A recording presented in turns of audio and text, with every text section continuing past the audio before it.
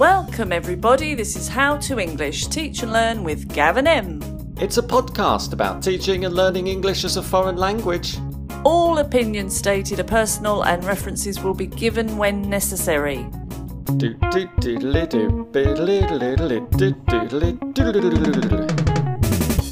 Today we're going to discuss the topic of native speakerism. So, first things first, Gav, explain what a native English speaker is. Well, thoughtco.com describes a native English speaker as someone who is born in the UK, North America, Australia or New Zealand and whose mother tongue is English. Really? That seems like a very short list. I'm sure there are more than that. Yeah, what about all of the other countries where English is an official language? Wikipedia lists loads of countries that aren't mentioned. If we just pick Africa, Botswana, Cameroon, Eswatini, Gambia, Ghana, Kenya, and that's just some of the countries where English is an official language. Absolutely. There's India, Trinidad, Tobago, Fiji, Papua New Guinea. The list is very extensive, Gav. But it seems like in the EFL world, people only seem to be interested in the UK, America, Canada, Australia and New Zealand. It's very odd. But even if that limited list you've just mentioned were true, why is it important to define native in the EFL world at all? And what is native speakerism? According to teachingrevolution.com, there is a lack of consensus as to how to properly define this phenomenon, but generally speaking, it refers to the widespread misconception that native speakers of a language are inherently more capable of teaching that language than non-native speakers of that language, regardless of professional qualifications, experience, past results, or scientific studies. So in a nutshell, this definition means that people born in a particular country appear to be more qualified to teach than other people who may not have been born in that country. That's what it suggests to us, Em. There are so many troubling aspects to native English speaker, and I think I'm left with more questions than answers from those definitions, Gav. I personally avoid the term native or non-native when describing teachers or myself. I might describe teachers based on their teaching qualification. For example, they have a BA in linguistics or a CELTA, or maybe talk about where the teacher is from, but only if it's relevant to the conversation. Otherwise, I don't mention it. Neither do I, Em. For more general and academic definitions and discussions on native speakerism, we'd recommend, if you haven't already, to read up on the topic. We'll put some links in the show notes and also consider doing your own research. Also, don't forget our previous episode on the topic of money matters, where we touched on this subject. That was Season 1's episode 37 featuring Zdenek, where we discussed how teachers are sometimes treated differently depending on their background and how teachers' chances of getting employment with some companies could be affected by what's written on the teacher's CV or resume. If you say you're born in a, quote, native English-speaking country, you might be offered higher wages. So native English-speaking country doesn't seem very logical. For example, in the USA there are around 40 million Spanish speakers, and in the UK there are many speakers of Polish, Romanian, Punjabi and other languages. Coming from an English-speaking country doesn't tell us anything about an individual's ability to use or teach a language, which must be relevant to this conversation, surely. Yeah, saying you're from a native English-speaking country leaves a lot of ambiguity, Em. I think this is a good time to introduce today's guest, who is Meri, also known as the non-native speaker. You can find her on Instagram, LinkedIn and YouTube. We'll put her links in the show notes. We were so inspired by Meri that we asked her to give us some of her thoughts on native speakerism for today's show. We want to share this with our followers because we feel this is a really important topic which needs to be discussed in depth and frequently. We've broken up Meri's recording into parts so we can really digest the significance of the issues she raises. Let's listen to Meri's introduction and find out a bit about her. I'd like to thank Gavin M for inviting me to record this podcast for them on the topic of native speakerism. I am the non-native speaker. You can find me on Instagram, on LinkedIn, on all the social media platforms. And I normally talk about the discriminatory practices that are reserved for non-native English language teachers, the disadvantages that we have over our native speaker counterparts who have taken a lot of benefits from simply being born in the right place or having the right nationality or passport. I've grown to become aware of native speakerism well into my adulthood. I studied English at the age of 8 in an international school in Malaysia. My family moved around a lot, so I learned 4 different languages by the age of 13. And I would say that I am proficient as of today in 2 languages, as I speak them interchangeably without any hardship. Let's put it this way. So when I went after my CELTA and Delta formation courses, and after I had achieved a master's degree in languages, I really thought that that was what was missing to advance in my career as an English language teacher. However, I realized that a lot of organizations and private language schools would not accept my application simply because I was and am on paper and in fact Armenian, and I have a foreign name. Thank you, Meri. As you said, you got a certain level of proficiency with your qualifications and certificates and felt that that should be sufficient to be recognised as a fully qualified language teacher. Can you imagine, Gav, doing all that training and then not getting a job based on something like your name? And on the other side, my own personal experience, I've worked with people with absolutely no qualifications who came from the UK and could walk into a classroom and teach a group of people just because of where they're from. Yeah, there's definitely something wrong with that, Em. Now let's return to Meri.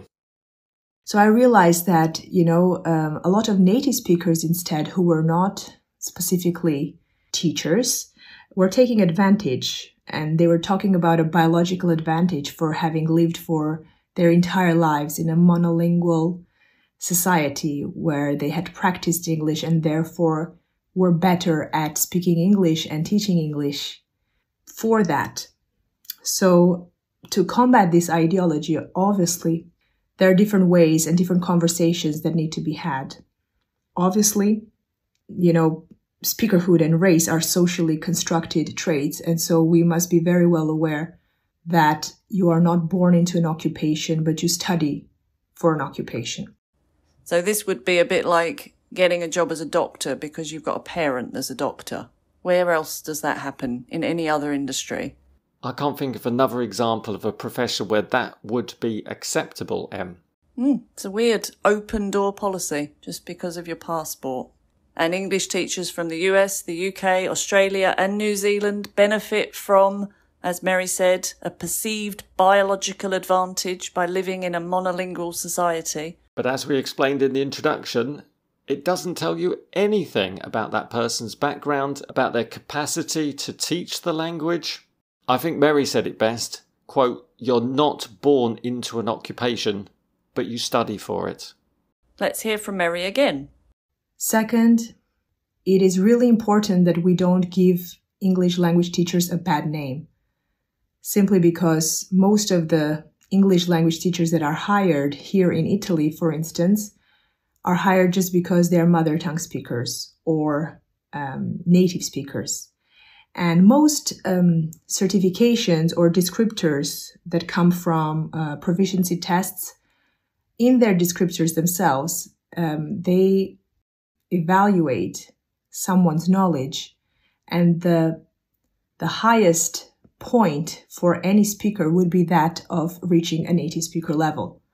Obviously, if we use our critical thinking, we realize that not all native speakers have the same level of English. However, native speakers or people who are conceived as, native speakers have that advantage of not having to go through proficiency tests because they can self-assess themselves as being native speakers, and therefore they don't have to go through a testing system to prove their knowledge of the English language. This makes it unequal because non-native English speaking teachers, even if they're qualified, like I am, even though I have a master's degree in languages, even though I have a CELTA Cambridge and a Delta Cambridge, and I have 14 years of experience, sometimes we need to take a proficiency test to get a C2 level across all skills: reading, listening, speaking, and writing, and sometimes our interactive skills and communicative skills. These tests are costly and they take time and effort to prepare because most of them are not real life based, and we have to really prepare and study for them. I have taught English for many years and I've had to prepare these tests myself, and it doesn't come instinctively to get the best scores as you do them. But I always wondered why it is and how my fellow native colleagues would have done had they taken the test themselves and proven their worth, since all they had to do was tick a box on their application and state that they were born in so-and-so place. Mother tongue English speakers have the advantage of claiming their level is proficient, native, and often don't have to be tested, which doesn't seem fair, in my opinion. As Meri said, just ticking that box is sufficient for many companies, I guess. Definitely. Tell us about your experiences. Did you simply tick a box and walk in the door and begin teaching? I can say yes and no. I've had experiences where that has been enough. I think just what I look like, how I sound, got me the job. I didn't need to do any test. I didn't need to show any lesson plans. I was just given a class and that was it. But then I have also had experiences where I've worked for companies that needed me to do a grammar test, provide a lesson plan, explain my lesson plan in an interview, demo the lesson. So there's been a real mix for me, but I've definitely experienced what Meri's talking about, where I think I've got the job based just on where I was from. I can honestly say that has happened. I think that is exactly the same for me. And having a photo on your CV or place of birth, things like that, can be advantageous to some people and a definite disadvantage to others, which seems really, really unfair. Absolutely, Gav. And I think we're going to come back to this later, what we can actually do to change this situation. So stick with us, everyone. We're going to try and find some ways of dealing with this. Let's listen to the last part of Meri's recording. So, in a 6-minute talk, this is as much as I can fit in. There is a lot to discuss. How biased it is, the industry of English language teaching, how it is detrimental to the teaching profession that anyone can, with the right passport and nationality, enter the job. There are many conversations that need to be had to prevent this. And many conversations are happening at the moment around this topic. We are being more open to a variety of accents in our textbooks. However, we also need to realize that we need a diverse array of teachers who are qualified to teach in our schools. We need to combat this ideology that native speakers are the best teachers out there. The best teacher is a qualified one. And like with any profession, you need to have a degree to enter the profession at all. Thank you for listening. As Meri said, native speakerism is detrimental to the teaching profession, but fortunately, conversations are happening, and we're seeing in our course books, we're hearing a variety of accents, but still we need to expand the diversity within our teaching teams, combat the idea that native teachers only require the basic qualifications. We agree with Meri that the best teacher is a qualified one. Thank you again to Meri. Don't forget to check out her Instagram at _non_native_speaker and her YouTube. On Meri's website, she's currently offering monthly CPD sessions. CPD, continuous professional development training for English language teachers from multilingual backgrounds. So check that out. I think we need to put this topic into practical situations, Gav, and look at some solutions. We've got some questions that we might get from our students. I think we need to discuss it and work out how to deal with them, and also think about the language we're using. Gav, what would you say if one of your students says, "Oh, I only want a native teacher"? I would ask them, what do they mean by a native teacher? They usually say somebody from the UK or America. Ah, just somebody. Anybody. Doesn't matter who it is. That's a good reply. I'll say, hold on, I'll go and get my dad. That is a good reply. I like the way you're dealing with that. So highlight just anybody. No. If you get someone walking in off the street, they're not going to be able to teach you, are they? So I think that's a nice, light-hearted way of dealing with it. And if you want to listen to people off the street, as you said, Em, check out YouTube. There's loads of interviews with people, those pop quiz chat interviews that could be really fun to share with your students and listen to, quotation marks, real English from around the world. Absolutely. But maybe the student is very interested in Sheffield in the UK. That's niche, Gav, very niche. And you say to the student, sure, I can see why you're so interested in this beautiful city in the UK, but do you really need a teacher that comes from this very specific place? I don't know, maybe, why not? But then that's not a native teacher, that's somebody who lived or knows a lot about the city of Sheffield. It's a good example. So you're saying if you want a teacher from one very specific place, it's quite hard to find someone who knows everything about that place. And you don't need to. You can find out from anywhere, internet, about that. But just because you were born there doesn't mean that you know everything about that place. For example, Em, my students often know more about Britain than I do. That is also true. Absolutely. So even from a cultural perspective, just because they were born there, it doesn't mean that person knows everything or knows what you want them to know. So it is very strange to say you only want a teacher from one specific place. Students, listen to Teacher M. It's strange. Maybe you've seen lots of adverts and you saw native English teachers work here, teach here, they're the best. Well, don't believe what you see in advertising. Qualifications are more important. Hear, hear. What if your student says, how can I understand native speakers? Again, this is another fuzzy one, Gav. So, do you mean fast speakers? Do you mean people who speak in a very connected way? Do you mean people who use a lot of idioms? Do you mean people who like certain dialects? Again, this doesn't mean you're from a particular place. This could just be the way you learn how to speak English. It could be the teacher you had. There is no fundamental place where people are from where they all speak the same way. Doesn't exist. Get that into your head. It's not real. Like, the UK is not a place full of people with bowler hats walking around in the rain with umbrellas. It's just not like that. It's a mixed up bag of languages and cultures and everything. So you can help your students to understand fast and fluent and idiomatic speakers. That's something you can definitely get your teeth into and help with.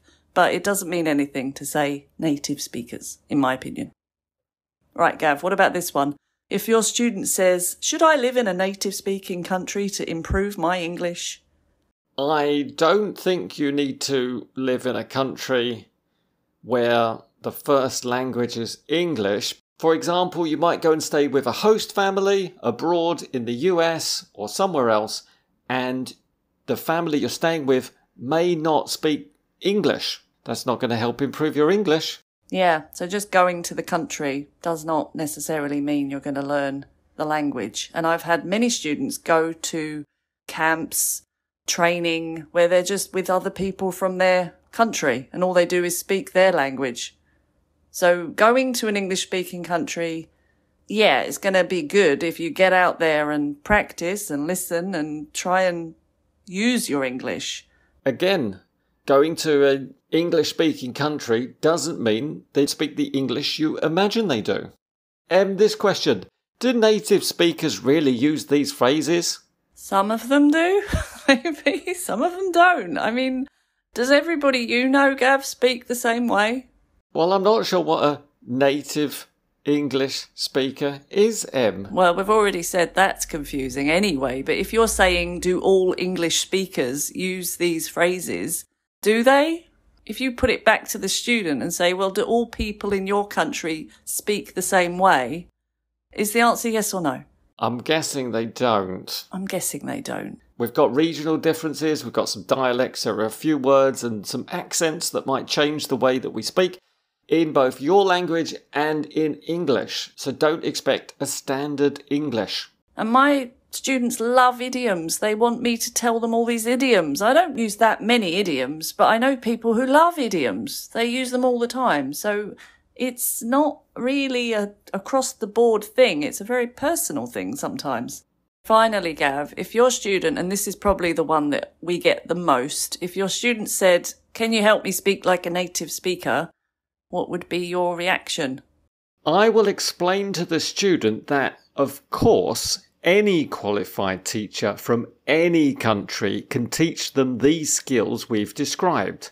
Maybe the student wants to learn a British accent, a more American, Australian, Canadian, New Zealand accent, but their teacher cannot make them like a native. It just doesn't mean anything.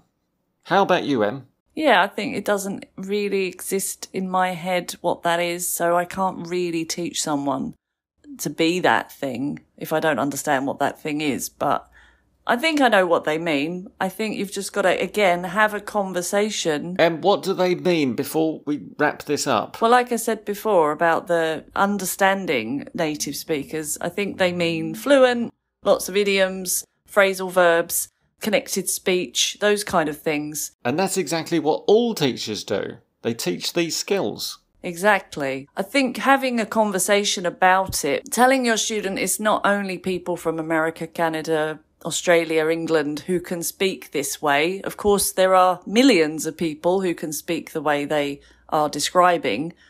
So all these things aren't only done by people born in a specific English-speaking country. And I think your students need to be aware of that, and teachers too. Very well described. So what can we do, Em, to support our colleagues who might be affected by native speakerism? I think there are lots of things we can do, Gav. For starters, take native English speaker off of your CV, resume, off your Instagram profile, your LinkedIn profile, business cards, email signature, and also don't put a photo on your CV. Those are all very good suggestions. And there are some other ideas from TESOL.org. They suggest making space for language varieties in your classroom. Expose your students to a range of different varieties of English so that they hear the rich variations in how English is used around the world. Good one. Also raise awareness about the issue. Talk to your students. Talk to your colleagues, your friends, your family. Find out their experiences. Let's not get complacent. Let's keep this topic relevant and current. If we keep talking about native speakerism, then perhaps we can eradicate it. That's true. We can also encourage colleagues to shift away from standard varieties to focus on achieving a high level of intelligibility instead. I often say to my students, focus on communication, less on other things. Also, shift the focus among language teachers from nativeness to language proficiency and language teaching competence. These aspects are more helpful in thinking about one's identity as a language teacher. That is a good point, Em. As you will find online, there are many grading charts that show the highest level, which they often refer to as native or near native. I find this very confusing because all of these levels have such a defined name. You know, you've got A1, B2, proficiency. They've all got these very clear goals and what you can do. And then suddenly you get to native, and I feel like it's a very fuzzy definition. As Meri said, native could be a myriad of different abilities. So having the idea of the highest level of language as native, again, is very ambiguous, don't you think, Gav? Absolutely. And finally, review the policies at your institution.